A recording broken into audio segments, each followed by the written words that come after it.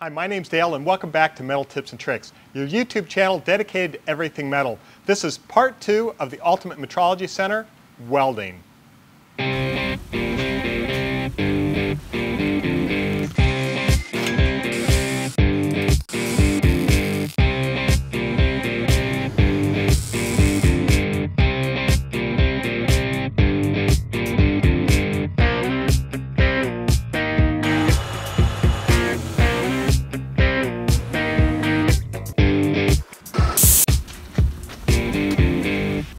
I want to give a shout out to our sponsor, Metal Supermarkets, and there are more than 70 stores.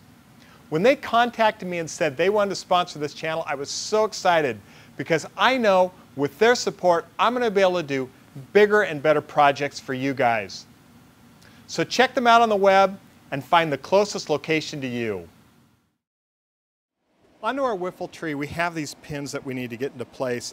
And as I discussed before, I set these braces off from where the wiffle point, I should say the bezel point should be.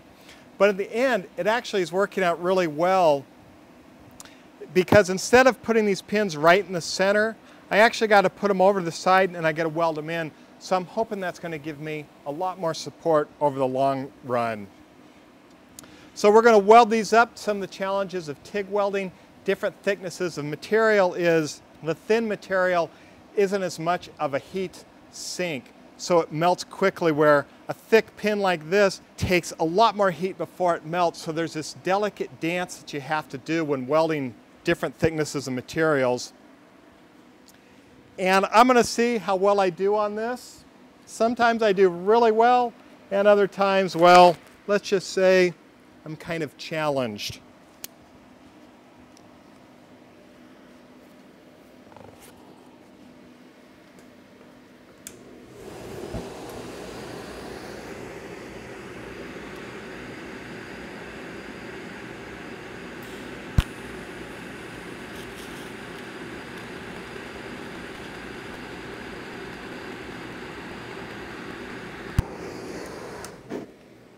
Using a TIG welder is very slow, but if I can keep a flat bead, I don't have to grind it, so it can save me some time. The other reason I'm using a TIG welder over a MIG welder is I just want to get more time on the TIG. I just got the Lincoln Square Wave, and it's a very cool machine. I haven't done a review on it yet because I haven't used it enough to really tell you how it's working, but so far it's been working great. So I'm going to finish welding this out and come back a little bit later and we'll get it installed over here.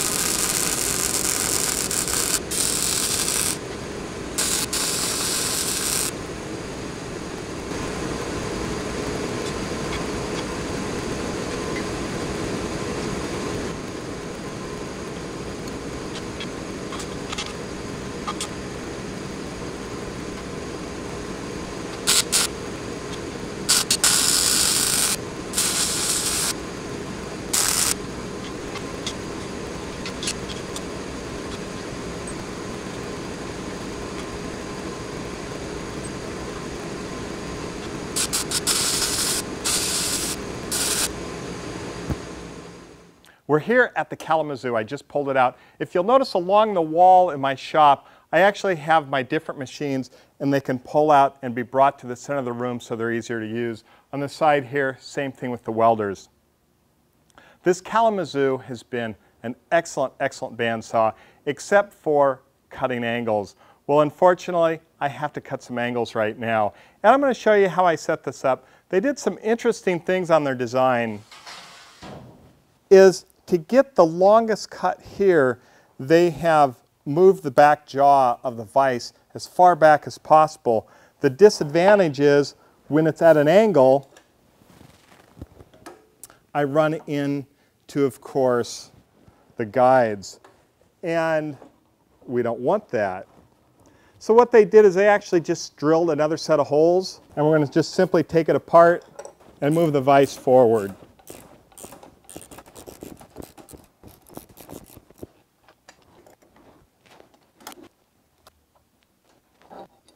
I will say it is very inconvenient to do this, but at the end of the day, it's better than not having a bandsaw.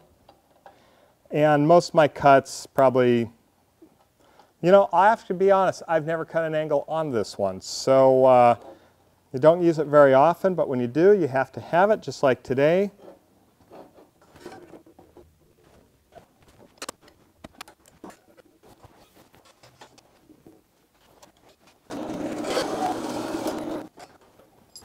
Have you ever noticed that you start a project or you develop something for a machine like I have this stop, and it's really super crude, not very sexy, but it works. So I have no desire to fix it except for it's ugly.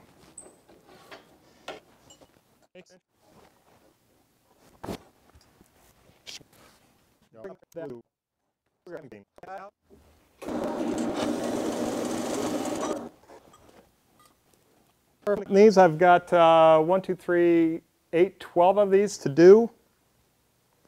And the great thing is about cutting these this way is I just pull it out, flip it over, and I'm saving a lot of material to make this happen.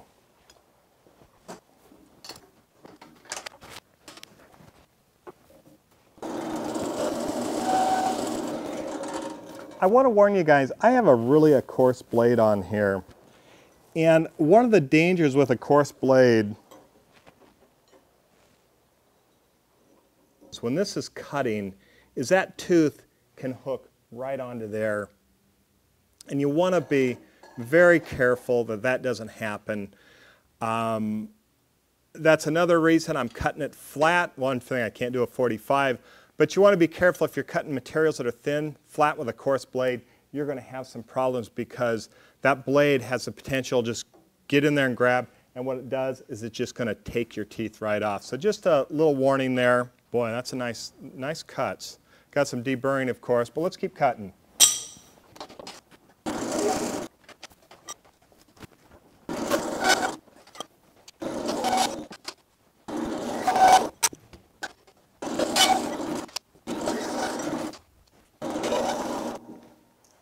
Now on to the next task of getting these welded up. I'm not sure if this base really needs the gussets, but I'm going to put them in anyway. They're going to serve to also help hold the panels that are going to be put in here. These are set up, they're 1/8 inch thick and about 6 inches long on their longest side. And I'm going to hold them back about 3/4 of an inch from this front. We're going to hold it in place with a magnet. Magnets for me are kind of a necessary evil. I don't like using them. Sometimes they'll actually cause your electrical arc to wander. It can bend your wire when it's coming out of your welder. It can cause you some little problems. But when it comes to holding something, they can hold it really quick and square, and you don't have to battle with it.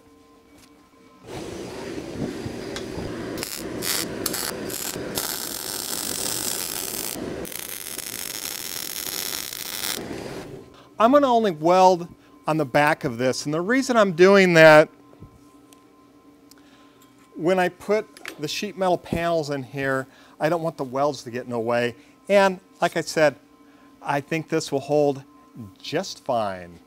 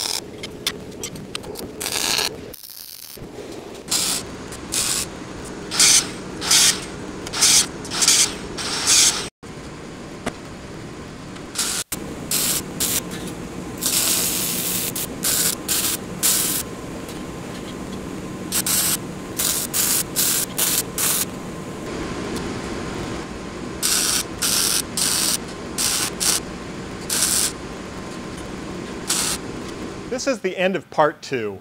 Part 3 is making the side panels. If you like this video, let me know in the comments. Also, give me a thumbs up and share with your friends. Until next time, go out in your shop and build something cool. Thanks.